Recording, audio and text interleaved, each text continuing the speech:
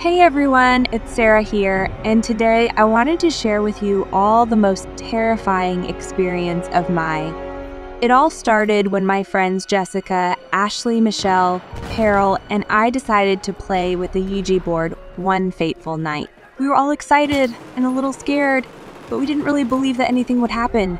We thought it was just a game, you know?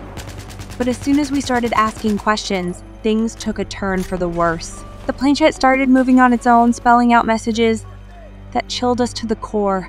It was like something else was controlling it, something dark and malevolent. I can't even begin to describe the feeling of fear that washed over us in that moment. We all felt like we were being watched, like something was lurking in the shadows, waiting to pounce. The scariest part came when the Ouija board spelled out a name none of us recognized. It said Zozo. And that's when things really started to get out of hand. Strange things started happening in the room, objects moved on their own, doors slammed shut, and we heard whispers in the darkness. We knew we had unleashed something malevolent, and we were powerless to stop it. To this day, I still get chills thinking about that night. Playing with the Ouija board was a mistake none of us will ever forget. It taught us a valuable lesson about the dangers of dabbling in the unknown. So please take my story as a warning.